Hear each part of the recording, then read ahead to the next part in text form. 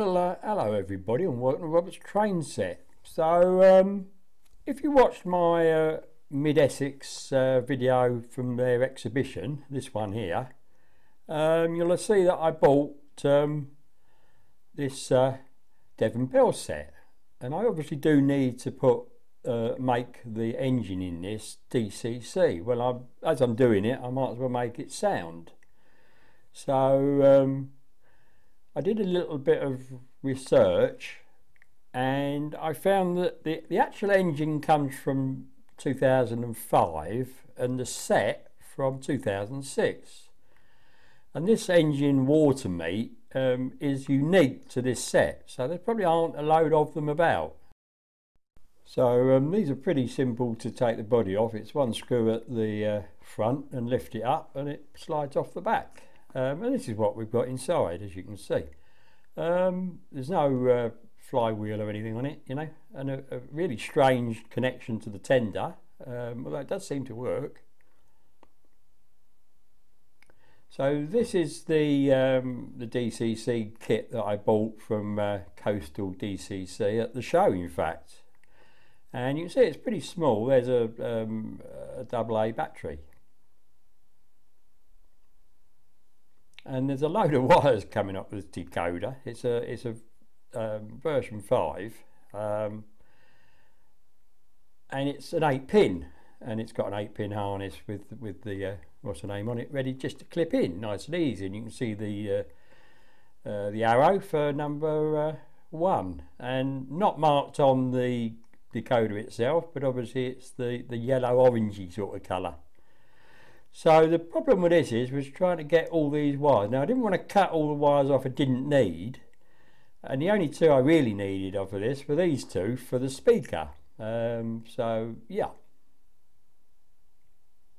and here's the speaker. So if you can see, I've just sort of tinned the connections there ready, and I after tinning these wires, I just collected it up. Not very neat, but it's there. So I was a bit worried. I didn't want to turn it round the other way because it might short on the chassis. So I did it this way round. And then I tried to tidy up all the cables on top of everything. And what happened? It wouldn't fit the body. So I turned the speaker around 90 degrees like this. And then it still didn't really fit, so I assumed it was all the wires on top that were stopping it. So the ones that I didn't need, I just put down the side using in all cases black tack, which is really sticky obviously. And yeah, finally got the body on. Now what I didn't like was these cables were just loose where it connects onto the tender, so I did put a bit of black tack to hold them. So as you can see, it ran okay. The only strange thing was that it wanted to run backwards. So eventually, not right now, but eventually I just changed, I just added one to CV29, which alters the direction of travel. So that worked. So as you can hear, the sound works quite well. It's flaming loud, definitely loud.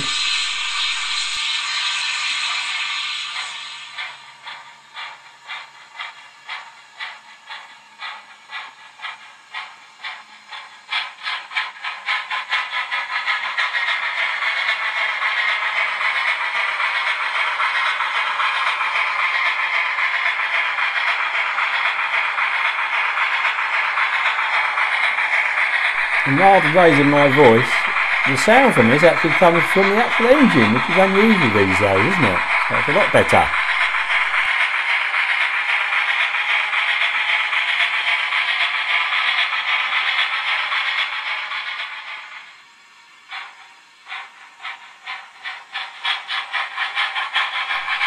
So as always, this engine's got to go through the iTrains scheme to get it to work. But what I want to try and do is retain the way it sort of sounds when the throttle's released, you know, which doesn't always happen with mine when I do it. So we'll have to see how we go with that, won't we?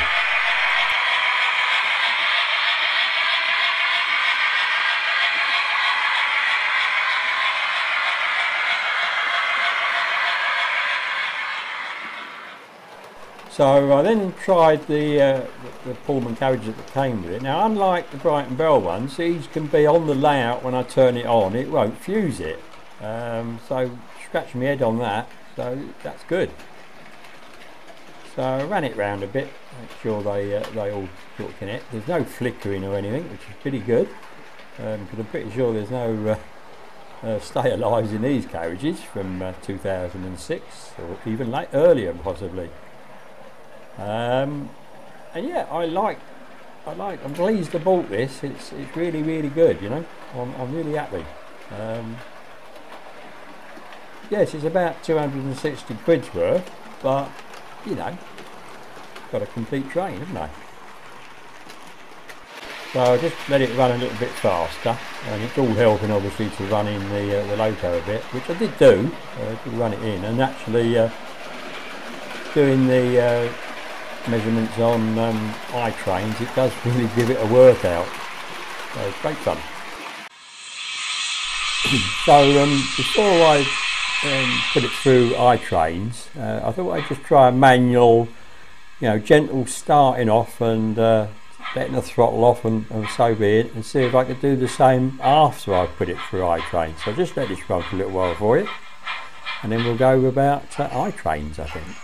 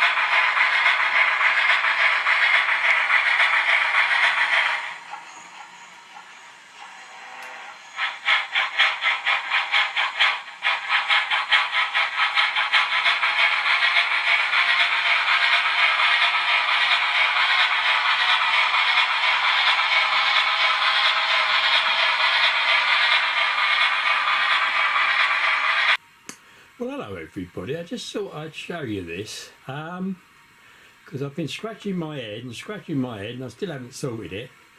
But in the picture we've got the Devon Belle West Country class locomotive, and this is on the final stretch of getting it ready to work in iTrains. So it's been through the mill to get all the speed things sorted out, which wasn't without problems.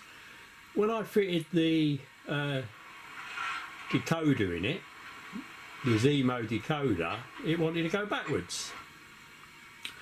So to correct this, you add 1 to CV number 29, which I did, and it worked. And then I did all this work on it, and then I thought, well, it wasn't really working very well. I'd lowered the CV numbers for the maximum for the acceleration and the deacceleration, and I maybe did them a bit too much, although no more than I'd done on others. But what I did find is you can usually adjust the top speed of these and the bottom speed, but if I did this, I would find that they you know, it wouldn't do it. It was weird. I don't know what's funny about Zemo decoders, but it didn't work, so I just left it as it was.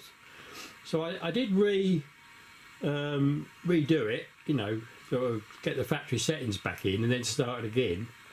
And I'm just going to show you this. Now this is the last bit. This is where we put in a program to show where the engine is going to stop. And you've seen these around the layout. I've got two sort of funny little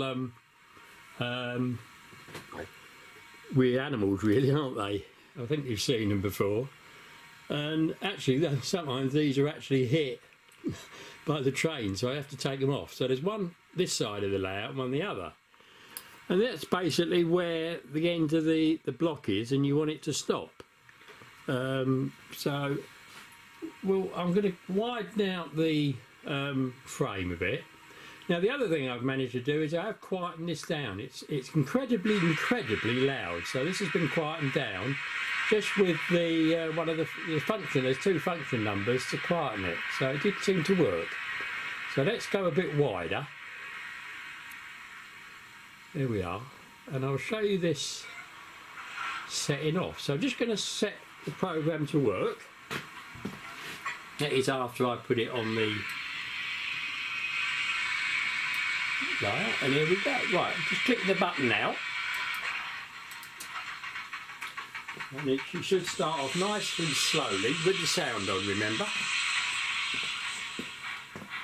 There she goes. Quite a nice gentle start, which I'm quite pleased with.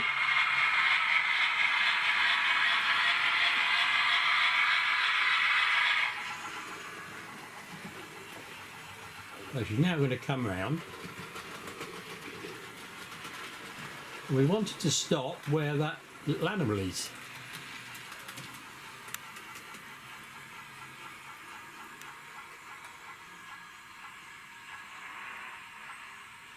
And yes, she's a little bit away. She sometimes is a bit closer and other times she isn't. So the 5-second delay and she'll now start backwards again. So I'm drinking my tea at the same time as I'm talking to you, if you excuse me. So, to me that's acceptable. I'd rather have a behind rather than in front. Now then, this is where it all goes, well, really ape shit. Because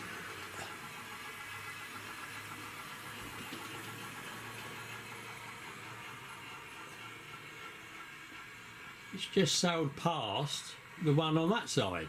And I don't understand why. I've tried all the adjustments I can, and some you can just work backwards and others work for both ways. So you adjust one, you can't get the other one. So let's see, I come back to here.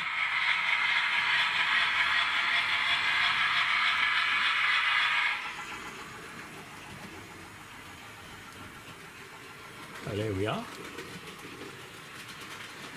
I'll just widen out a little bit.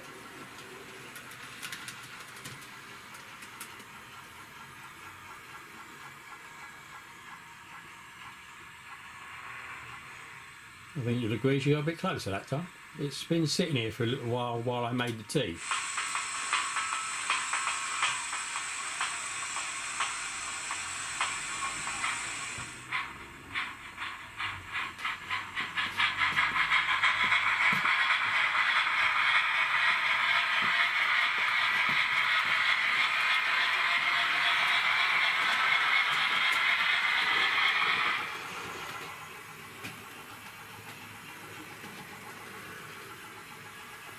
You can see the animal that side, the black thing sticking up.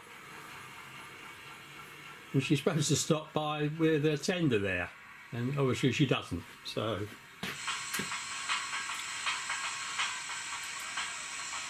So let's just leave with it. So yeah, I spent hours and hours and hours trying to do this and I just cannot get her to work backwards. So I'm going to have to let her go at that, which I'm not happy. None of my others are that bad. And the only problem would be if I wanted to reverse her into an engine shed, you just go flying through the back of it. But we'll see how we go. All right, everybody?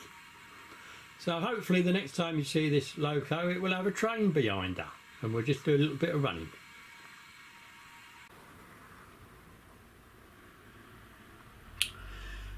Well, hello everybody.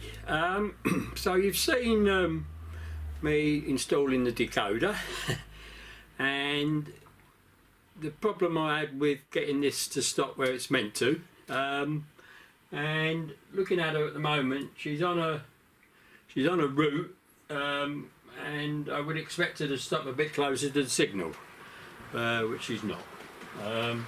But she's been sitting up here for quite a long time because it's quite a while since I've run the trains up here, and this is actually a week after I left to go to Getz, and it's a day of the red warnings in the weather. And bearing in mind I live in one of the driest areas in the country, we have had over 40 millimetres of rain since about 11 o'clock last night.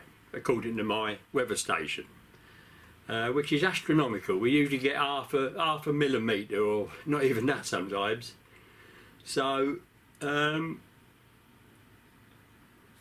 we've got a stuck engine here for some reason. Why are you not working? I'll be back. Well, okay, yeah. I just stopped the programme, took the loco or the train off the track, put it back on again, set the go button, and it went. To see if the chuffs on the sound match up with the revolutions of the wheel, and I've been told that it's supposed to be 4 chuffs per revolution of the wheel.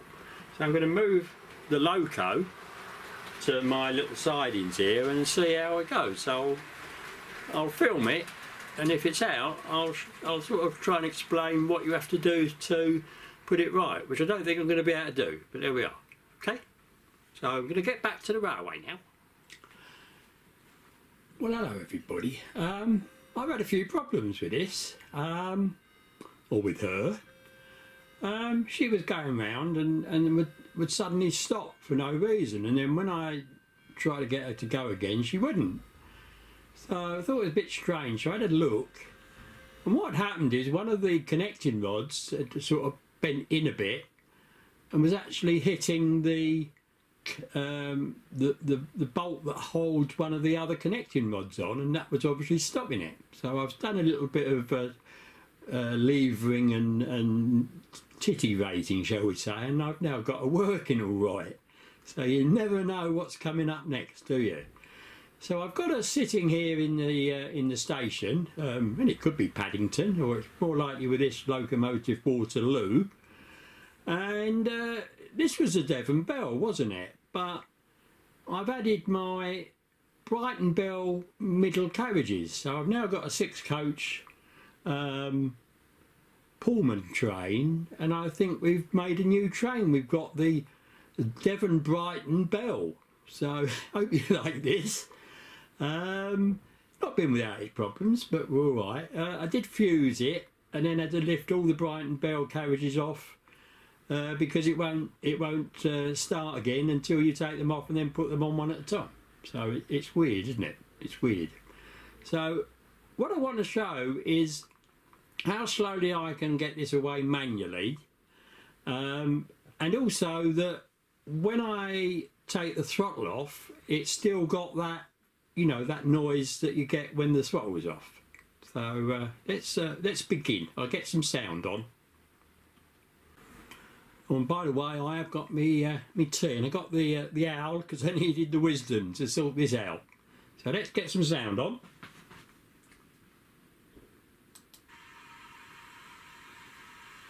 And you'll be pleased to know that I have done a little sequence with the cube camera that I wasn't able to deploy at Getz, for a little bit of sideline and a few of the noises that this loco taken away from the platform. I won't do it with this camera, but I'll show you a bit of that as well. So let's get a start, shall we? So this is manual.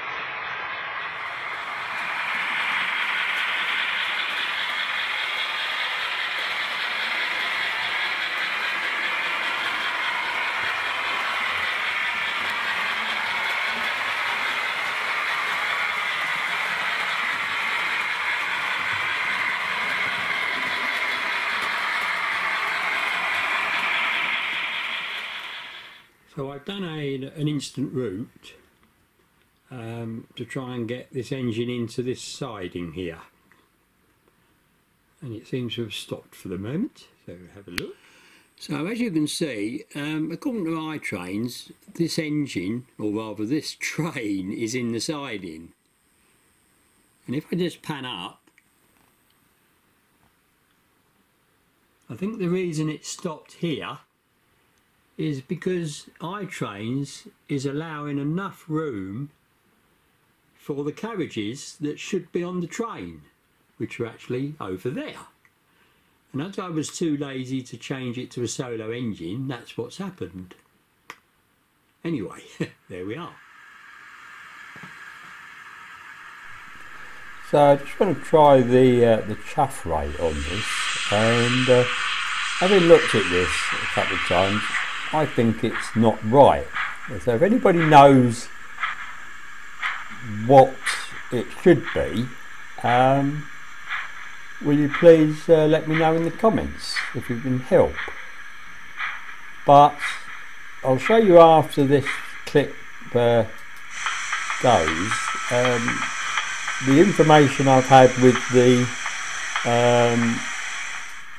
sound decoder that was supplied by the company, and it's their own actual sounds that they put on them, and you know, I like them, but yeah, so I'm not sure it's dead right.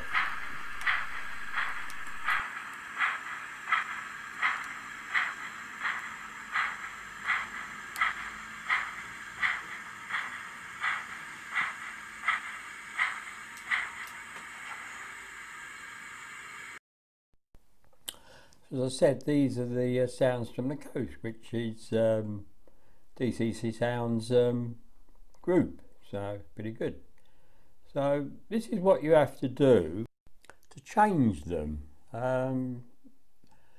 Yeah, I don't know. Let me know what you think. Okay, everybody? So just to finish the video, I'm just showing you a little bit more of it running a bit slower. And I hope you've enjoyed the video. There's a few more to come that are in the pipeline. So hope you enjoy it. Cheers everybody. Cheers.